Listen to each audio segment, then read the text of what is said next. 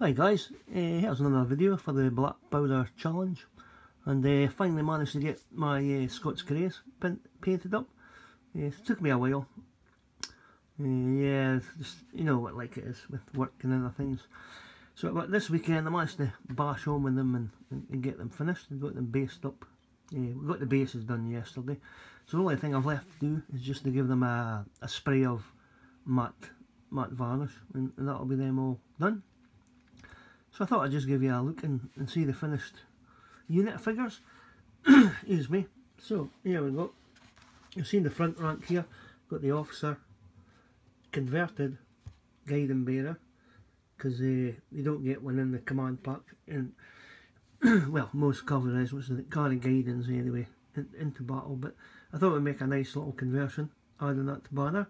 Since I think it's the only unit so far, the British cavalry unit, that I actually have a standard / guidance, so yeah, it makes a nice change. So and the other figure in front, the command, is the trumpeter there. I'm just going to turn around. So what I've done with this unit as well, I've done yeah, I've got three, just for variation of figures, three the charging figures with the swords raised. At the back row there we have the shouldered swords, and it was just so that I could buy a pack of each from Perry's. It was just a nice mix rather than have them all the same. So that's them guys. So get that turn around from the other side there. And as I said, with the grey horses, I was going to make them lighter, but I've just went with the real grey colour, just to give it a bit of variation. There's three different sort of shades of grey.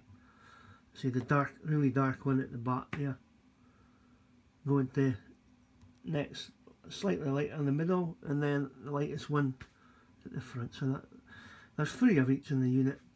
Excuse me, just to mix it up a bit. A view from the back there. Yeah, so yeah, I think once I got about halfway through with these guys, I really started to enjoy it. Beginning with the well, I always paint from a black undercoat.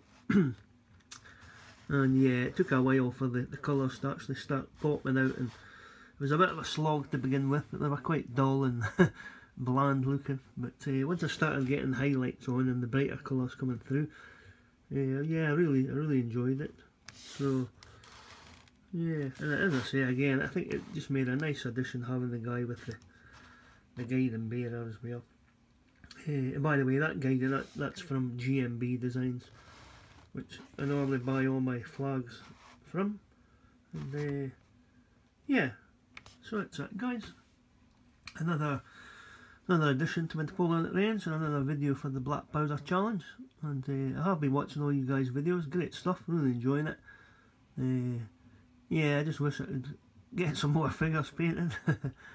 But yeah, you know, time allows, we can do what we know we can do. But yeah, I'm not sure what I'm going to do next. I'll have a look through some figures, and I'm going to do another little video.